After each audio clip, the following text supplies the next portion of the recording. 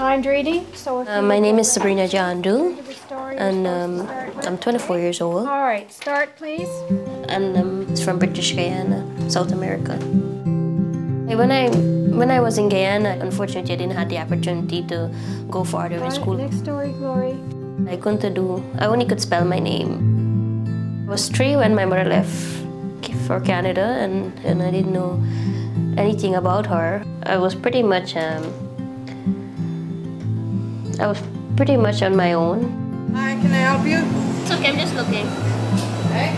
I came to Canada because my mom sponsored us, me and my brother, 5 years ago. And first I didn't know what to expect. I feel really lost. I'm not sure what to get. I feel I was in a country and everybody could read and I just sit there lost.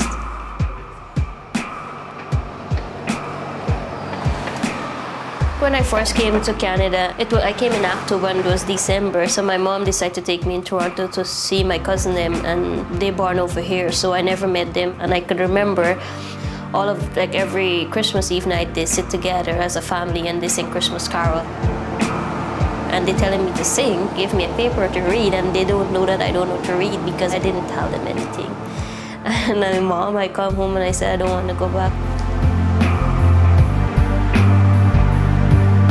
From that day, I know that I had to go to school. So in January, my mom, I don't know where she found about Gateway to Learning, and she registered me and my brother. I worked from there. I was very determined. I was very excited. I was overwhelmed. I was so happy. Like, that was a time in my life that I was like, oh my gosh, I'm going back to school. And I didn't care how old I was. I didn't care how the people in the class or anything. I was so focused, I was so excited, I was so wanted to get it right, all of it right at the same time, even though I didn't understand. And I was excited for me. I was thrilled. I was just happy that I did it, and I'm gonna continue to do it. Great, because there's a contrast, right? And you remembered your semicolon and your commas. It is hard. Sometimes it's hard, but I just try. I try my best. That's all I could do. I try my best. So you would use one of these transitions to join them. Because the story, the flights, just understanding what I read, and I feel like I fit in more into the culture because everybody have a paper around them, and here I am sitting and could read now, and I could fill out job applications. I could do even my citizenship. I fill in the form out myself and read all the paper that they sent to me. And my G1, I went and get it. So I read the book.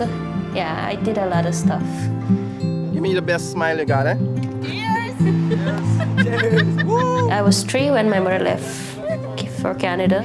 So I didn't have a relationship with my mom. I didn't know what she looked like, and I didn't know anything about her. And you can put your arm around Sabrina. But I get to know her now that I'm in Canada after 5 years.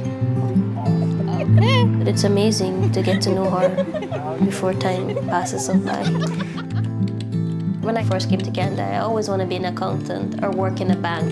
But then I live next to the Civic Hospital, so definitely I want to be in healthcare, probably. And I love cooking, so maybe somewhere in the kitchen. But an accountant, definitely, or a flight attendant. I'm working with those.